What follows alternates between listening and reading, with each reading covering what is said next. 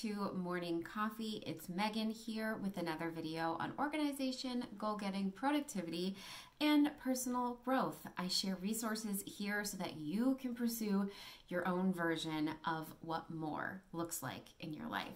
Thank you so much for joining me, and today we are going to talk about how to focus and prioritize in on the things that are most important to you.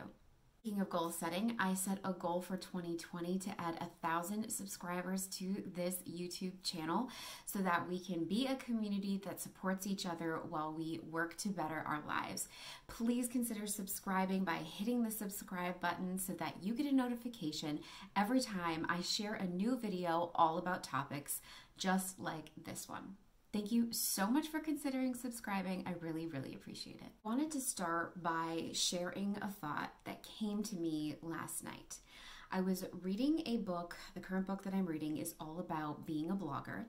And the first two chapters were all about who I am as a creator and who you are as an audience. What are the things that I am interested in, that I want to help you with? What are the issues that you are having? And what are the things that you are seeking help with? And I had this really interesting thought about productivity. It's kind of a crazy world right now. We're all kind of trying to figure out how to navigate this season of having all this extra time on our hands, being at home, and what should we be doing during that time?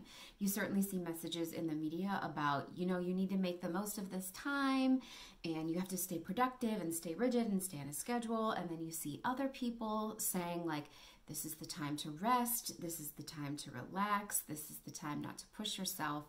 And I feel like not only is that a balance that we're all seeking right now, that's also a balance that we're all seeking overall in our lives. Nobody pictures the best version of themselves or pictures the best version of their life and sees someone who is stressed out and crazed and running around everywhere and completely anxious and overwhelmed by the amount of things that they have to do. No one is going to look at their lives and think that that is what they want. Today's modern woman really wants a life that feels whole and balanced and well-rounded, and it's never going to be perfect, but something that feels good to her.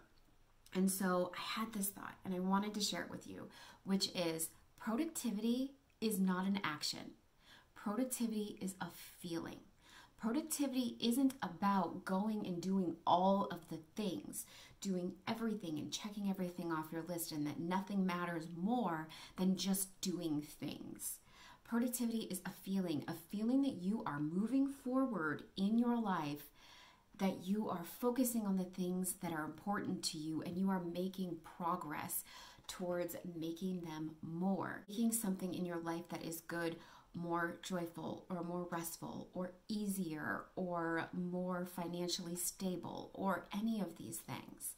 So I kind of wanted to start out this video by saying productivity is a feeling, it's not an action, and productivity looks completely different to every single person. Sometimes rest is productive. If that is something that means something to you in your life right now, then rest is absolutely something that you should be pursuing. When it comes to approaching your productivity, the best way that you can make sure that you're focusing on the things that are important to you is to prioritize and to set up systems to help you focus on those priorities every day. And that's what we're going to talk about in this video. Let's get started with the tips. My number one tip for focusing and prioritizing what is important to you in your life is to have goals, and most importantly, to write them down. I talked about this in another video, but you are 42% more likely to accomplish a goal that you write down. I think that there is a misconception about goals, that they have to be these big, huge, lofty, social media approved things, right? You have to want a vacation in Hawaii, or have a perfectly organized pantry, or you have to want to make millions of dollars as an influencer. And that's just not true. Goals are personal to you. It can be everything from, I want to figure out a better lunch system for my kids for packing their lunches for school. I want to talk to my mom every week. I want to find recipes that I can share with my neighbors. those are all things that might be goals of yours. Goals don't have to be these big, crazy, huge things. They can just be anything that would improve the quality of your life. Anything that would take something good in your life or something that's troublesome in your life and make it better. Writing down goals, as simple as they are, is the best way that you can make sure you're working on those goals. I shared a blog post once called Why Goals Are So Important. And that blog post talks about that goals are important because they give you directional signals on what to work on. When I look at a huge list of things to do and I'm wondering which things I should do first or the ones that I should focus on, I always just have to remind myself which one of these tasks helps me accomplish my 3 big goals. Goals are important because they tell you where to focus and where to prioritize. So having goals and writing them down is a huge tip that I have in terms of focusing and prioritizing in your life. Not only do you need to have them, but you need to revisit them regularly. You can't just set goals once at the beginning of the year and then never check in on them again and expect that you're going to make progress. You need to monitor and check in on them more regularly. A great way to do that is to set quarterly goals. If you set some goals earlier in January and you haven't checked in on them yet, now is a great time to do it. We're still in April, which is the beginning of a new quarter of the year. It is a great time to look back on those goals that you set in January. If you didn't set any goals in January, but you feel like it would be a good move for you right now, there are no rules for setting goals. You do not have to set them in January for them to work. You can have a new start and a fresh start any old time you want to. Any quarter, any month, any week, any day of the week, it doesn't matter. I recently have a whole video all about planning for the quarter. I'm going to share that above. And that video includes a free printable with quarterly planning sheets. I'm going to link those down below. You don't even have to give me an email address or anything to get them. Just click down below and you can get 2 quarterly planning sheets that will help you set goals and focus areas for the next section of your life, the next quarter. So from now through June. Make sure you check out that link below so you can get that resource. My next tip for focusing and prioritizing has to do with something that I do weekly, which I call my weekly refocus. Every weekend when I sit down to look ahead and plan the next week, I take a little bit of time to fill out a couple of questions, prompts, if you will, about things that are working in the last week, things that I've struggled with in the last week. I jot down all the things that I'm working on for the coming week, as well as any big important deadlines or dates that are coming in the next week. Luckily for you, I have a free printable with my weekly refocus prompts in it. I'm going to link that below. You can go ahead and click on that, print it out at home, and you can use the system to help keep you focused every single week. Sometimes a question as simple as, what am I working on right now, can help clarify in your own brain that these things are my priorities. These are the things that I really need to be focusing on right now.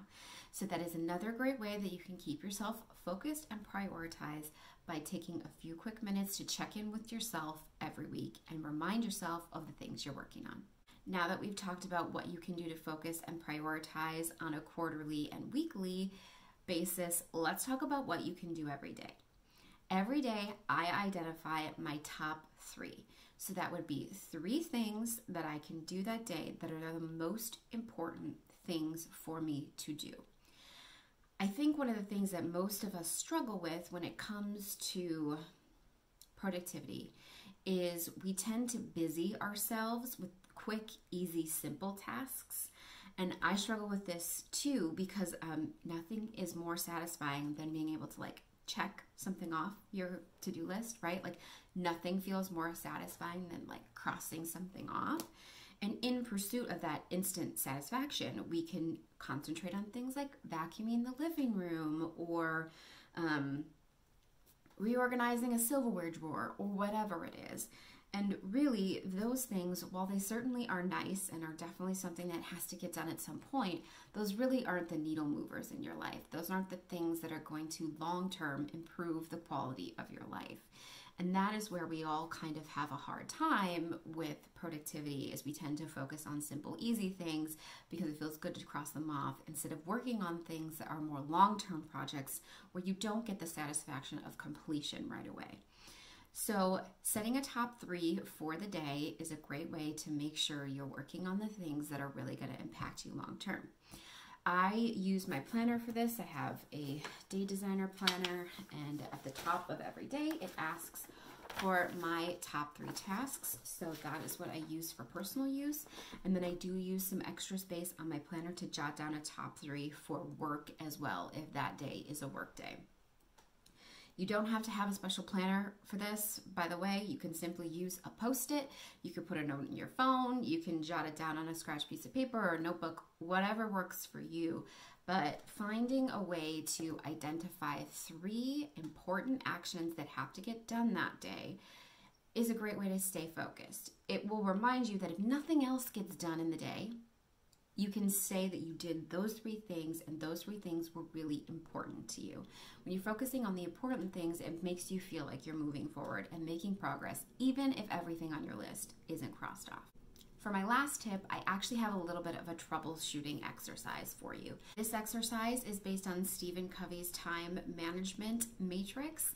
And essentially what it is you make a huge list of everything that is on your to-dos, and then you take each item and you prioritize it into 4 different categories. Things that are urgent and important, things that are important but not urgent, things that are urgent but not important, and things that are neither urgent nor important. Taking the time to sort your tasks using those 2 factors is a really great way to help you identify what should be a priority. Sometimes, let's be real, with all of the roles that we fill in our lives, employee, mother, daughter, sister, wife, friend, all of these things, our to-do lists are often long, and it can be hard to decide what priorities should be. This matrix is a fantastic way to kind of work through it with yourself and start to identify the things that are important and urgent in your life. And the whole idea is that you should be focusing most of your attention on items that are urgent and important, or important, not urgent. Those things are what are needle movers, things that are going to actually make progress towards you living the life that you want to be living. Again, that is linked below if you want to just print that out and keep that on hand for when you are especially busy or have an especially long list. I tend to pull this out in situations where I just feel like my brain is full and like there's tons of things going around, and I quite can't focus where I need to prioritize. I keep this sheet on hand to use in times like that. I hope you found all of those tips helpful on how you can focus and prioritize the things that really matter to you in your life. Again, productivity looks completely different for each individual person, and it's my hope that these tips help you identify what productivity means to you and what it means for you in your life right now. Comment below with anything that you are planning to work on in the next couple months here that you've identified as a focus and a priority. I'd love to hear what you're working on right now. Thank you so much for watching. I really appreciate it. Make sure you subscribe to this channel so you can get more videos like this. And I will be back again with videos on Wednesday and Sunday about defining and moving towards the life of your dreams. Thank you so much for watching. I hope you guys have a great day.